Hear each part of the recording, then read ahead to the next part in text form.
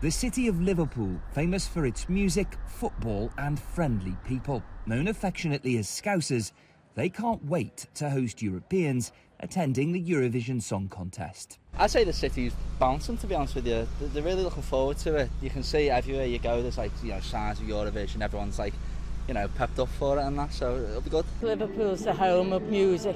It really is the home from way back when in the 50s, 60s, right up to now. It's going to bring a lot of money into the city, the hotels business, the pub game, even the taxis, and it's going to be brilliant for the city.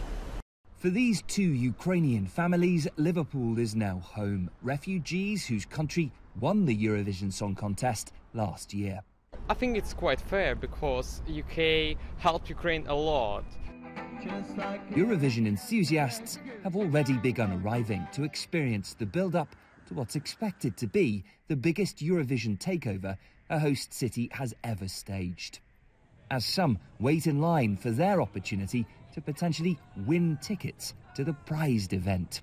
It's anticipated that Eurovision will inject £25 million into the economy here on Merseyside, and that beyond that there'll be a 5% increase in terms of the number of European tourists coming to this city every year.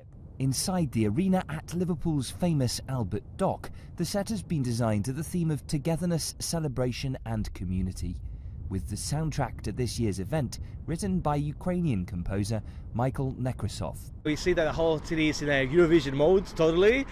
All the restaurants, all the bars, are totally living it. And we can't wait to experience more things from the city as the Eurovision unfolds. It's one of my dreams to be in England, and it's really amazing that we are here in the city of music, in the city of everything happened in the past, and we are going to celebrate the Eurovision Song Contest here in the UK. A song contest which should be taking place in Ukraine, but Liverpool has stepped in as a substitute, and Scousers plan to do Ukrainians proud.